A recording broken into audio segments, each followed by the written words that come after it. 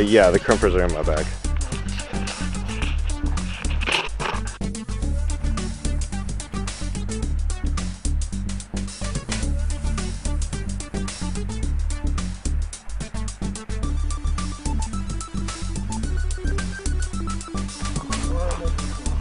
Oh well, we'll do that when we put the first layer in.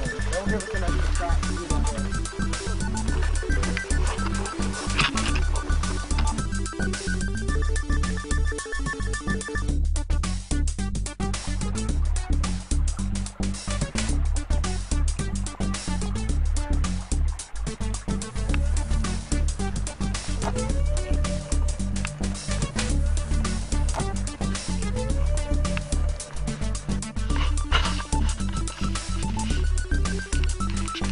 As you can see, we have these old Tupperware containers getting swapped out for these.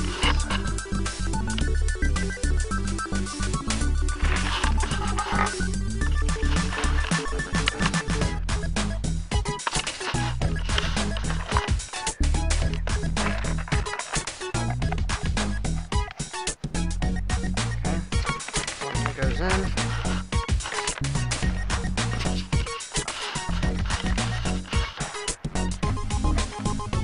And it tightens down. Perfect. Except now it's very large. And I don't know how to get that to seal now, because now it's too big.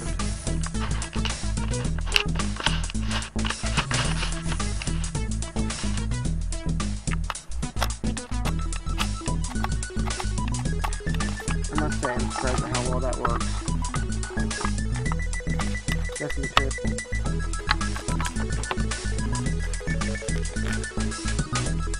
Like epoxy, something like that.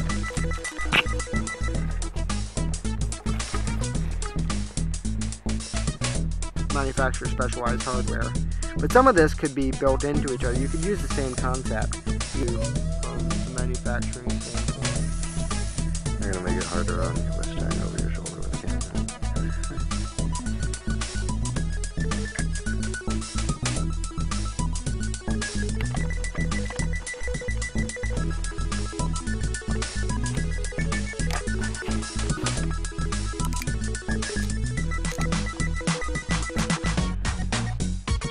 Oh.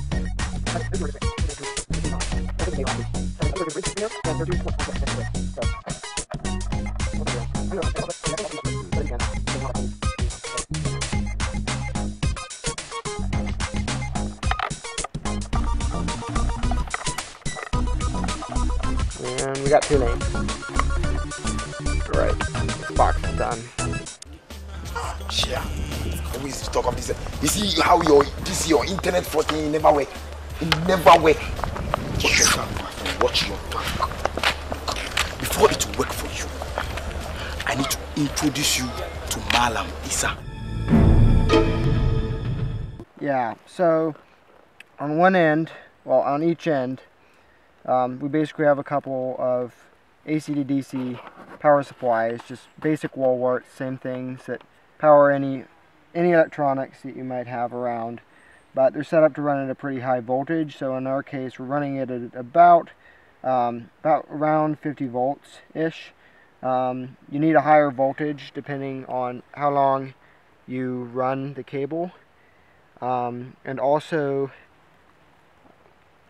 like what type of switches you're using. Some draw more power than others, and then at each way station like this, at each node, there is a DC-DC converter which steps down the high voltage coming in from each side down to the voltage that the switches run on. These run on 7.5 volts. So it powers this switch, and then it goes out to the next switch. And this is actually passive power over Ethernet. It's a fairly standard design, but it uses a higher voltage than normal. So basically, on 100 megabit Ethernet signaling, only 4 of the 8 wires are used. There's 8 wires and a Cat5 cable, but only 4 of them are used for the actual Ethernet. So it leaves 4 wires essentially left over, 2 pairs for carrying power over. So that's what we're doing. So we have data on 2 of these pairs, and on the other 2 we have basically 50 volts. And then at each point we step it down to the 7.5 these switches run on. And then basically these are off-the-shelf power over Ethernet injectors. They're designed for passive power over Ethernet, which is what we're doing. So the power comes in, this comes in from the main line, so power and data are on here. But we don't want the power going into the switch ports. So these are just off the shelf. We have them shipped from China, basically. You can buy them on eBay really cheaply. They're not very expensive. And it has 2 wires coming from it. The power wire, which is split, is just basically just split out. It's just broken out from the main connector. And then this goes to the DC-DC converter. And then this is also a splitter. So we also bought these off of eBay. These are barrel jack splitters. So it takes in a barrel jack, and then it goes to 2 of these. And what I did was I just cut off one of the barrel plugs and stripped the wires and soldered them to this DC-DC converter, which is we also purchased on eBay. They're like $2 a piece. They're very cheap, basically the cheapest way to do this. And then we have the plug that goes into the switch, which we just cut off of the power plug that came with the switch, and we have this set to the voltage of the switch. So this is adjustable. You just adjust this potentiometer, and you can set it to whatever voltage you want, up to like something around 32 volts, which is way more than we need. Basically the 2 most common switch voltages are 7.5 and 12 volts. So you can also get fixed voltage 12 volt ones, but for 7.5 they don't really make those, so you really want an adjustable one. But these are off the shelf, they're very cheap. So the DC-DC converter powers this, but the power coming to it is also split out to another power over Ethernet splitter, but this is a power over Ethernet injector. When you buy these things, they'll come with both of these. So one is an injector and one is a splitter. But essentially the only difference is that one has a female barrel plug and one has a male barrel plug. So they're actually the same. They just have this plugged into the power wires, the 4 power wires that are in this line coming in from the data wires. So the data wires then go into the switch, and the power wires go to your DC-DC converter and back out to the next node. So you could just do this, but you wouldn't have any switch power. So this would plug into both of these switch ports, but you have nothing powering the DC-DC converter. So we just use this splitter, splits out the power coming in, plugs in the back end of the power going out, and also powers the switch. So it's actually pretty simple from an electrical standpoint. You just have power coming in, and you have splitters at each one, which take out the high voltage, step it down, power the switch. It's all self-contained.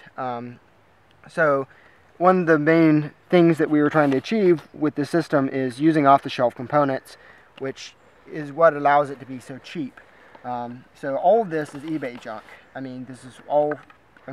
Basically I had an idea of what I wanted it to do. We had power coming in and data, and somehow we had to split it out. We had to get the power out from the data lines, and step it down to the switch voltage, go through the switch, and back out. So that's essentially all it is. This is a box. It takes in power and a data line, goes through a switch, and the power and data go back out. The only thing that happens with the power line is that it's split out so we can power the switch with the DC-DC converter. And that's essentially all there is to it. So.